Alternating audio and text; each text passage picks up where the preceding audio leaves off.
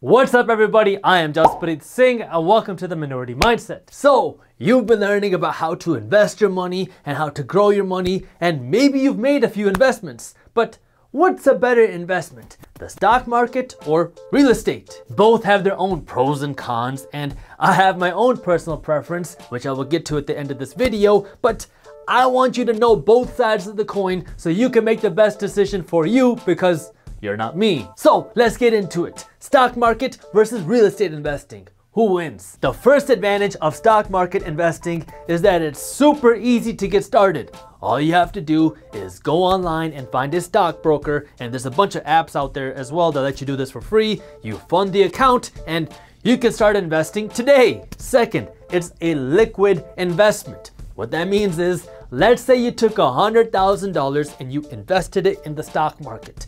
And then you realized, oh no, I need my money so I can buy a boat next week. Well, because the stock market is liquid, it's very easy to convert your investment into cash. All you gotta do is go onto your brokerage and sell your stocks, and now you have cash. And this gives us our first con. Investing in the stock market is a paper investment. What that means is when you invest in a stock, you become one of the owners of a company on paper. So if the managers of the company run it into the ground and it goes bankrupt, you lose everything. You don't own something tangible that you can see, feel, and touch. You are just an owner on paper. Here's another pro. There's no physical work required. If you go out and you bought 10 shares of Amazon stock, you become one of the owners of Amazon and you get to share in the profits when Amazon makes more money, but you don't have to go and work for Amazon. You are one of the owners on paper and you get to share in the profits without doing any of the work. But this gives us another con. There's no control over your investment. If you invested in a company and the managers run the company into the ground, there's not much you can do about it. You have some voting rights, but you can't really tell them, here's how you should run the company and here's what you should do. You don't have that control in the stock market. The next pro for stock market investing is that it's easy to value. If you go out and you invested in McDonald's and you bought one share for $170 and the stock price went up to $200 a share, you know that if you sold your stock today, you would make a $30 profit minus your commissions. It's easy to value because the values are always public. And this also gives us our third con. It's easy to value. So I made my first stock market investment when I was in high school. And I remember every single day during lunch and during my study breaks, I would run over to the library and I would log onto the computer and I would go to see how my stock market investments were doing. And anytime my stock market investments were just a little bit down, I would have a mini heart attack and I would think about selling my investments because the stock market's down. And so when it's easy to value, it makes you become more emotional and it makes it easier for you to invest on emotions rather than financials, which is exactly what you don't want to do. The next pro for stock market investing is that you get some, keyword some, tax breaks. So if you invest in a dividend paying stock, meaning a stock that pays you regular cash payments just for owning it, the money that you get from your cash payments, your dividends, this is taxed at a lower tax rate than the money you make from your job. Also, if you own a stock for over a year and you sell it for a profit, this is called long-term capital gains, and that also gets preferential tax treatment, meaning a lower tax rate. And this also gives us our next con. You only get some tax breaks. You'll see exactly what I mean when we talk about real estate next. Our last point for stock market investing is that the stock market is emotional. So let's say you invest in an American steel company that sells steel to consumers in America only. And at the same time, let's say that a trade war starts between USA and China relating to cotton. This trade war or trade dispute relating to cotton is completely unrelated to your company. Your company doesn't deal with China, your company doesn't deal with cotton, but this trade war can make the entire stock market come down, including your investment, because the stock market is emotional. So this covers the pros and cons for stock market investing.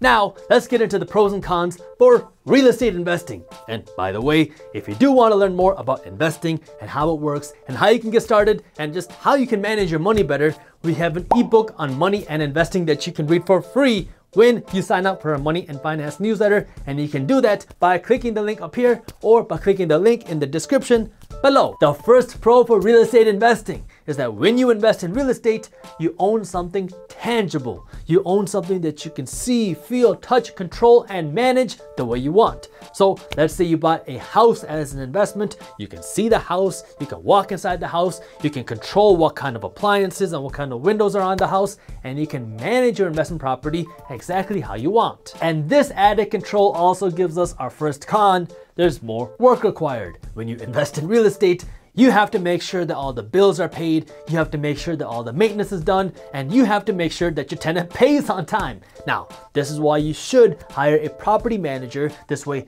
they handle all the work and you're working as the investor to find more investment properties instead of actually managing your investment. However, even if you have a property manager, you still need to oversee them to make sure that they're doing their job. The next pro for real estate is that you are investing for income, for cash flow. You are creating passive income streams when you invest in real estate because you will get paid month after month after month, whether or not you go to work, because your tenants will have to pay you rent in order to use your property. This way now, you're not hoping and praying that your investment will be worth more 5 years in the future. You are creating income today that you can use to either reinvest or you can use it to spend today. The stock market does have dividend-paying stocks. However, dividend-paying stocks usually pay less than the income you can get from real estate. The next con for real estate investing is that starting takes more work. So if you wanted to invest in the stock market, you could open up a brokerage and start investing today. But if you wanted to buy real estate, you would have to first find a property that you want to invest in, and then you have to secure financing for it, whether that be from equity from other investors, or your own cash, or debt, or some other creative financing. And then you have to find all the team players to help you invest in real estate. So, working with other real estate agents and working with a real estate attorney and an accountant and property managers and contractors, there's more work to get started. And now, because you invest in something tangible, your money is not liquid in real estate. It can easily take 30 to 90 days for you to list your property for sale and then sell the property and get the cash from selling the property. So if you wanted to buy a boat next week, it would be much harder for you to sell your property to get the cash to do that. Pro, real estate has some of the best tax breaks that our entire tax code has to offer. You can make a profit from your real estate income and show a loss on your taxes with all of the deductions that real estate gets, like depreciation, which you don't get anywhere else. Additionally, let's say you invested in the stock market and you turned $10,000 into $1 million. You would get preferential tax treatment on that money when you invest in the stock market, but you would still have to pay taxes on almost $1 million. In real estate, if you took $10,000 and turned it into $1 million with your property, you could pay $0 in taxes today with something called a 1031 exchange. So you could take all of that $1 million you just made and reinvest it into another property and pay $0 on that almost $1 million of profit that you made. Real estate has some of the best tax breaks out there. Pro, insider trading is encouraged and legal in real estate. Let's say you went to your city plans and you saw that Amazon was planning on opening a huge office in your city. And because of what you just learned, you went and you started buying up properties around this planned development. And as soon as Amazon announced, we're going to be opening this new office and they broke ground, your property values tripled in value. You did nothing illegal. That is actually encouraged and is called due diligence. In the stock market, if you made an investment based on information that has not been publicized yet, that's called insider trading, and you can go to jail for that. Con, a bad tenant can cost you. If you lease out your property and a tenant moves in and a few months later they stop paying you and then they trash your property and then they move out, it is your responsibility to clean up the mess and fix the damage and release the property to a new tenant. Now, if you do know who that original person was, you can sue them and garnish their wages and try to get that money back, but at the end of the day, it's still a headache and something that you have to deal with. And our last point is that we will always need a place to live and work. We will always need real estate and we will always need a roof over our heads. The question is where? So, there are the pros and cons for real estate investing, and my preference is real estate. because I like to invest for income. I like cash flow and I like passive income streams.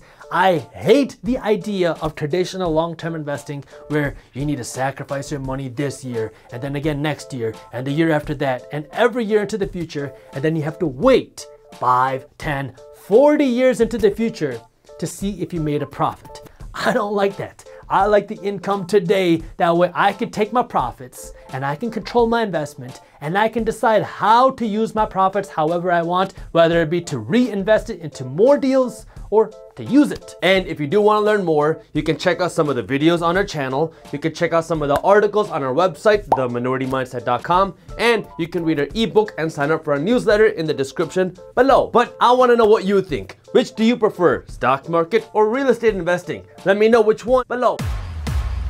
Thank you for watching. If you enjoyed our video, hit that thumbs up button and share it with one friend so we can help spread the word.